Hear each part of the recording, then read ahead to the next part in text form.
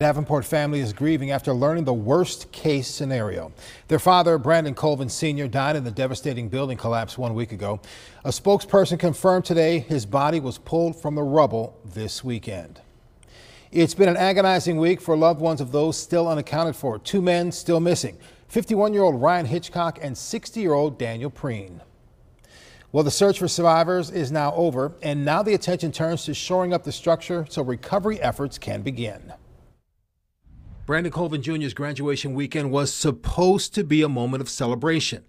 It's now a moment of mourning. His father, Brandon Colvin Sr., was feared missing for days after an apartment building partially collapsed. He just give me a hug, tell me he loves me. The younger Colvin camped outside the site during his last week of high school. Then those fears were confirmed.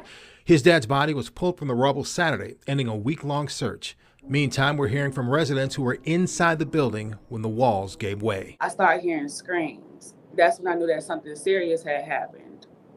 And then I went to my window and I asked my neighbor, who was on the 5th floor, why was he screaming? Some people are frustrated that warning signs were ignored. This new surveillance video shows the seconds before the collapse.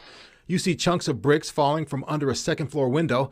It doesn't show the whole thing. The owner of the footage says the power was knocked out right after.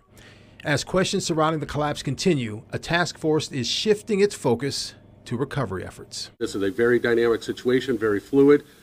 We are doing the best we can. Unfortunately, something this large, we're looking at days and weeks of how we have to do things. And city leaders are dealing with the fallout from the horrific incident. Do I have regrets about this tragedy and about people potentially losing their lives? Hell yeah. Do I? The city released documents showing that city officials and the building's owners were warned for months that parts of the building were unstable.